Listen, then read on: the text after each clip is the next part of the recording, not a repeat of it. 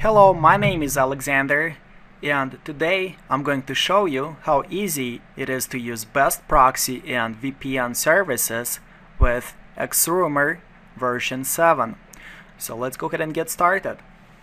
We're going to go to the folder where we have our XRummer software and make sure that XRummer is completely closed. It's not running anywhere in the background. And before we get started, we have to delete this file. It is very important. The file's name is xproxy_state.bin, B-I-N. So we're going to go ahead and delete it first. And once it's done, we're going to go back to best proxy and VPN. And once you are logged in, under your username and password, you should be able to see the similar screen with list of proxies. We're going to choose one of the proxies in that list. So for example, I'm going to go ahead and use this one right here. I'll copy it. Now, since we're using those best proxy and VPN services are providing private proxies, so you have to use login and password before you can use those proxies. And here is the pattern that I have for XRummer to use. You have to use this pattern in order for private proxies to work with XRummer. So first you have to enter login, which is the username that you use to log in to best proxy and VPN website. I'm going to go ahead and type my username. Then you have to use a password, which is exactly same password that you use to log in to best proxy and VPN website.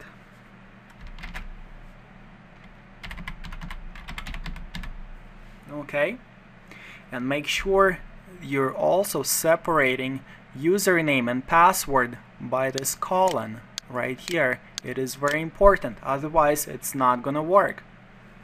Once you entered your username and password, you have to enter this @ sign, and then you have to enter host, which is the proxy address colon port, like that.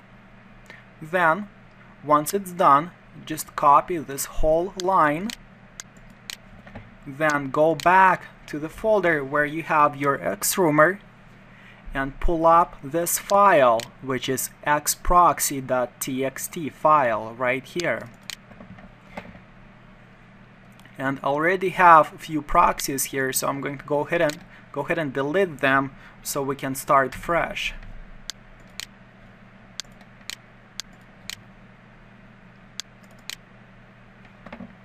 Okay, now we have clean file, and on the first line I'm going to go ahead and paste what we got by using the template. Alright, and let's say if you're using more than just one proxy, I'm going to go ahead and do a second one just to show you how to use more than just one proxy with XRummer.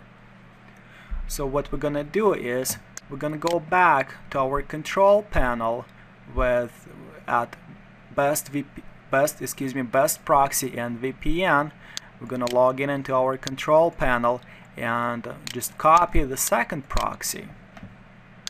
We'll go back to our pattern, okay, and then we will change this already used proxy address and port to our new proxy address and port. Then we will copy the whole line, and again same username and password that you use to log into best proxy and VPN services or website.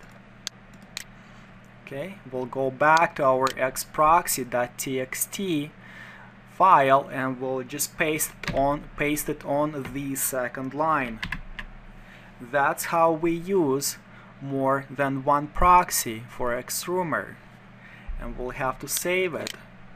Once it's saved, we'll go back to XRummer and we'll bring it up We'll execute the software.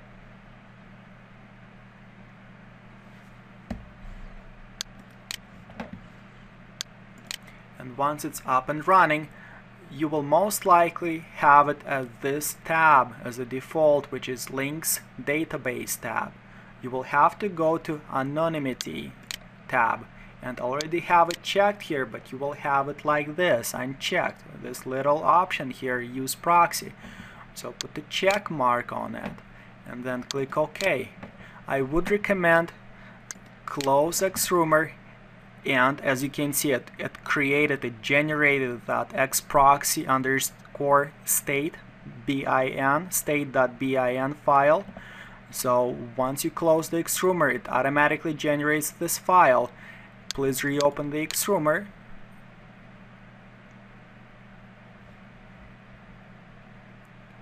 And once XRummer is running, you're good to go using XRummer with private proxies. Thanks for watching.